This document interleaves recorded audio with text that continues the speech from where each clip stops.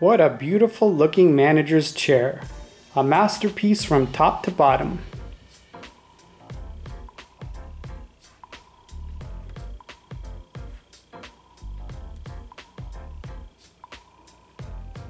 What's up everybody, this is KG.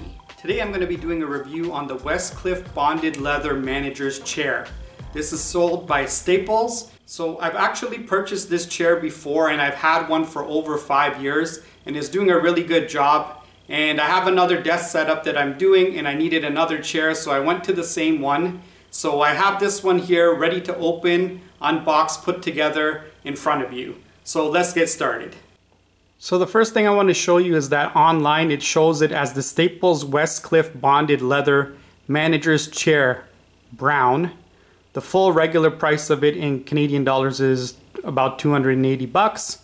It does come on sale $250, sometimes $230. I've seen it come on sale for those prices. So it's something you want to keep an eye out if it comes on sale. Now when you look at the actual box, it says Westcliffe computer and desk chair. Brown bonded leather seating surface. So they call it a manager's chair online, but when you get it, it says computer and desk chair. So a little bit difference there. Now when you look at the box from the side, it gives you some dimensions. It shows 28.6 inches wide, 32.2 inches front to back, and top to bottom it goes between 43.8 inches to 46.7 inches. So those are the dimensions of the chair. Now let's open up the box and get to work. Okay, the box is now open. Let's start taking out some of the pieces in here. So these look like 2 arm pieces here. Here's a box piece. It has instructions in here as well as all the little extra pieces and screws and things like that. You got your wheels. This looks like the legs. Control mechanism. This looks like the backrest portion of the chair and the portion of the chair where you sit down. So that's all the pieces straight out of the box. So as you can see, these things are wrapped up really nicely, keeping them in good condition. So you can see here, this is one of the arms in good shape. Looks nicely wrapped, so it's not damaged at all. Your second one here, they got their bubble wrap and another shiny arm piece here.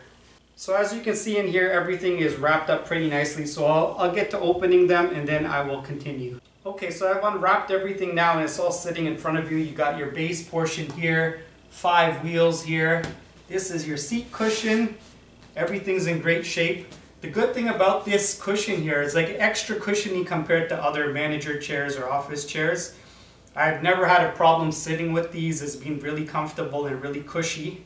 And that's another reason why I'm buying another one right now. And it has good lumbar support on it. And again, really cushy and fluffy. So you can already kind of see that when it's sitting here. And when I test it out later, I'll show you in more detail. Now you got your armrest here. You got your underneath control piece here, which is going to allow you to tilt the chair and move it up and down. You got your hydraulic portion here, and this is like the cover and the hydraulic is underneath. And all your little screws and parts to help put your chair together are here, plus instruction booklet on how to put everything together. So this here is the instruction booklet. It gives a number for the chair, 60405. And if I open it up, so on the first page here, you get some general information about the chair, the features of the chair and how to use it, how to bring it up, put it down, tilt it, etc. All the different parts you should have in there, and again, assembly, how to put it together, showing you here how to start with the feet first, then the hydraulics, and then the upper chair will go on later. And here's the section showing you how to put the upper chair together, the seat, the backrest, the arms, and the controls underneath. And then how to install it on top of the feet afterwards. And this shows you the final steps of how to put everything together and what the finished product should look like. And then on the final page, it gives you some warranty information. So one thing that makes this a lot easier is that the instruction manual gives you different letters, and in this package everything is labeled so you know what goes where, and it makes it easier to put everything together. So that is definitely a bonus and makes it easy. So this is your bottom leg here. It has 5 sides to it, and you have 5 wheels, so you got to pop the wheels on the bottom. So if we flip this upside down, you will see the 5 different spots. Let's put the wheels on one by one. So you pop them in, and you just snap it into place. 2, 3, 4, and 5. So we've got our base ready to go, already rolling here. So again, this is very, very easy to put together. The next thing is you want to put the hydraulics. So the hydraulics come in 2 pieces. This is your main hydraulic piece, and this is like a cover piece that goes on top just to kind of hide it when it's assembled. So this is very easy. You take this and you just drop it in the middle, right here. And the cover just goes right on top, and you just let it rest like so. And when you adjust the hydraulics later on, this thing will move up and down with it and keep it hidden in here. So that's it. Your base is already ready to go. The next part is putting the upper half together. So let's do that. Now, one thing to keep in mind with the upper half is that it all goes together almost like one piece. So you have your 2 armrests, and both of them have 4 screw holes in it. 2 bottom screw holes and 2 upper screw holes. The upper 2 will go into the backrest, and the bottom 2 will go into where you sit, your seat. So 2 go into the seat, 2 go into the backrest portion on both sides, and it will put it together. So if I pull up my seat rest here, you will see you got 2 screw holes here on both sides, on this side as well. So those are going to be your bottom 2 for both of the armrests. And then when I pull up this portion, you will see there's 2 holes on this side and 2 holes on this side for the upper section of the armrests. And these here are the screws that are going to go in, and also cap covers so that they don't show once you've put them in later on. So this is a close-up of one of the screws. You got a tool that comes in here with it, and you can use it to crank it and tighten it. So that's how we're going to do it. What I want to do is actually get all 8 screws in loosely, and then I will tighten them up together. So that way everything's kind of together, and then we tighten it all up. So that's what I'm going to do now. So I'm going to start with this bottom section here first. Just getting it in lightly. Next one in now.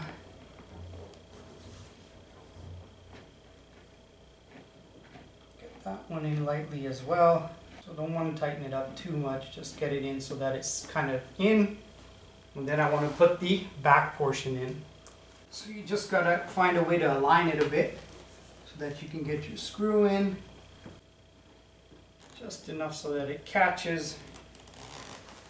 You put your 4th screw in, and you kind of got to eye it, align it.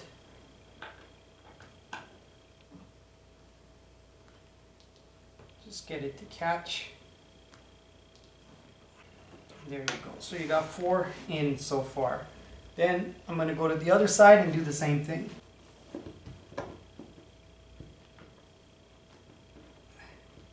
Got 1.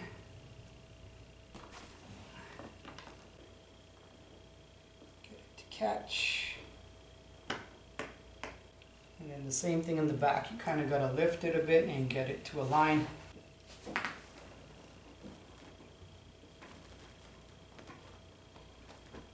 Okay, so that's caught. And the final one over here, more or less aligned at this point. So this one's a little bit easier to catch typically. Those going in pretty easy. So now that all 8 pieces are in, we can slowly tighten them all up.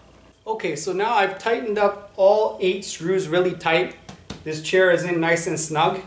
Next thing we're going to do is put the caps on here. So you can see there's 4 holes here.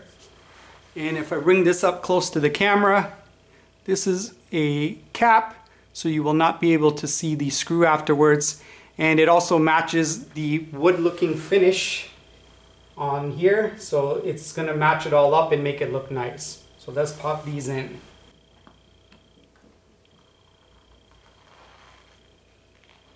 Now these are a little bit tough to push in. Sometimes it's really tight and snug. So what you may want to do is take a hammer and maybe some light cloth and just tap it to help it to go in fully, which is what I'm going to do just now. So yeah, they are a little bit hard if your fingers are having a bit of a hard time. I just take a towel and a hammer and just lightly tap just to get them fully in. So I'll put it over top and just lightly tap it. That'll bring it in. And then lightly tap this one. Lightly tap this one. And they're in. That's it. Perfect. So now these are on. Let's flip it around. Again, I'm going to lightly tap them into place.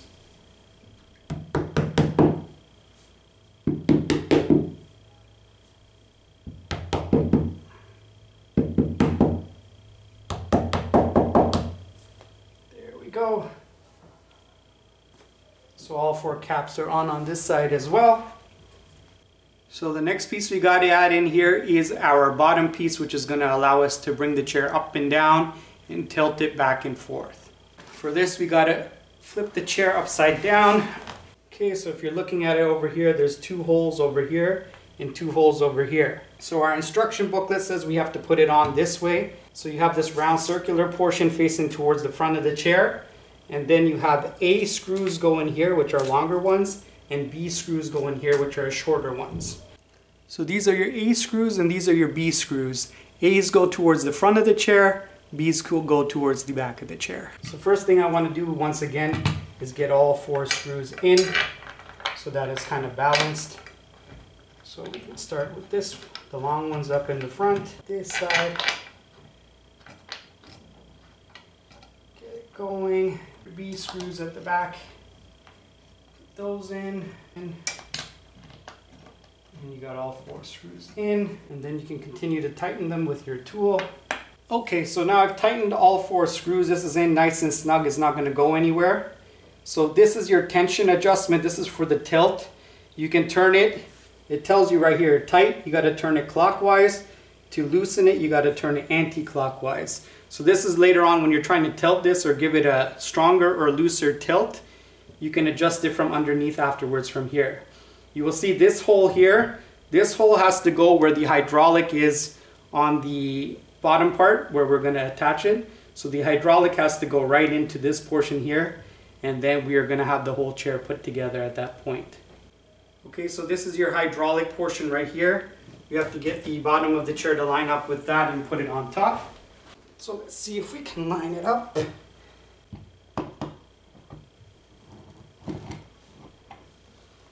Okay, so I put it on. Let me just back it up so you can kind of see the full picture. Okay, so you can see the full chair over here. In order to finish it off, I've actually got to sit on it so that it snaps into place with the bottom portion and it becomes one chair. And then we can test the hydraulics and the tilt right after. So in order to finish this off, I'm going to sit on it, and that makes it snug with the bottom. And then I can, there's a side hydraulic piece here. If I push it, brings the chair right up. So now it's fully raised. So it's ready to be used. And I can adjust it a little bit. See, the hydraulic lets you pump down a bit. And then this side piece here, if you pull it out, it allows you to tilt backwards and forward. And if you push it in, then it locks you in place, so you cannot tilt. You can only go up and down. So that's pretty much the functionality of it. There's not too much. It's up and down, and if you want to tilt, you can tilt back and forth. And like I showed you earlier, you can tighten or loosen that round piece underneath to make it harder to tilt or make it easier to tilt. The setting on it right now is actually quite comfortable for me, so I wouldn't even adjust it. It's a good tilt strength. So you can tilt back, you can see how far I can tilt on it. Gives me a decent tilt. Again, the cushion on it, I love it. I've had this chair before, so I already knew the arm cushions are really cushy as well. It cannot be adjusted higher or lower, but it's set a setting that at least it works for me. I'm about 5'9", 5'10", and this chair works out really well for me.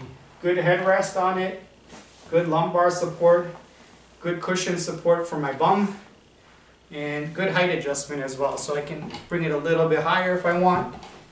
Now my feet are just a little bit off the ground, so just pop it down a bit, and this is perfect for me. So I'm very happy with this chair. It moves around, no problem. So like I said, I've had this chair previously.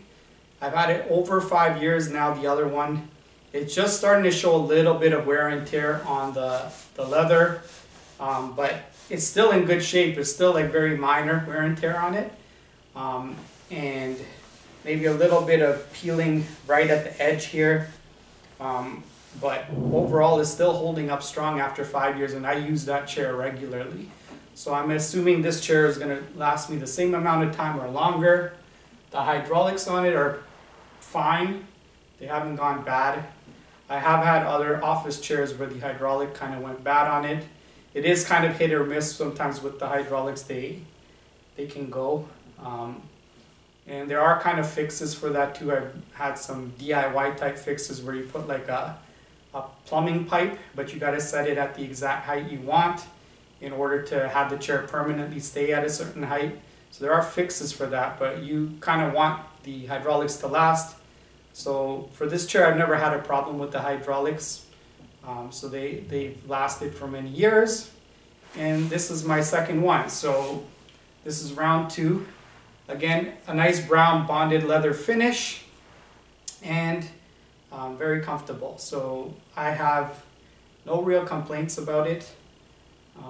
It is a decent chair. Would I recommend it? Yes, I would recommend it. If I was to give it a score out of 10, I would probably give it like a 8.5 or a 9. Like, I really, really like it. I'm sure there may be a better chair out there, but for me, it's decent. The price range is a little bit pricey, but you can get it on sale once in a while. So if you wait it out a bit, you can find it on sale. Still not that cheap, but it's decent quality. And you know, you always want to get something with decent quality that will last you a number of years. So you got to pay a little bit of money for that. So I think it's worth it. And it is a decent chair, and I'm looking forward to using it. And that's pretty much it for this. It's not too complicated. Like I said, you just have the tilt feature in there, and you have the hydraulic feature. So if you're using those are your main 2 features, and you can get hours and hours of great use out of it. You won't feel like I had another office chair where my bum started to hurt after a while because it wasn't enough cushion in it. I don't think you'll get that with this one. You can just sink into it, almost like, it feels almost like a sofa kind of seating, so it's really, really comfortable. So that is my review on the Staples Westcliffe Bonded Leather Manager's Chair. If you have any comments, please leave them below for me in the comments section. If you haven't subscribed to my channel already, please do so, and remember to hit the bell button so you're notified each and every time I post a new video. And remember to share this video with all of your friends. Take care, and we'll see you again next time. Take care. Peace out.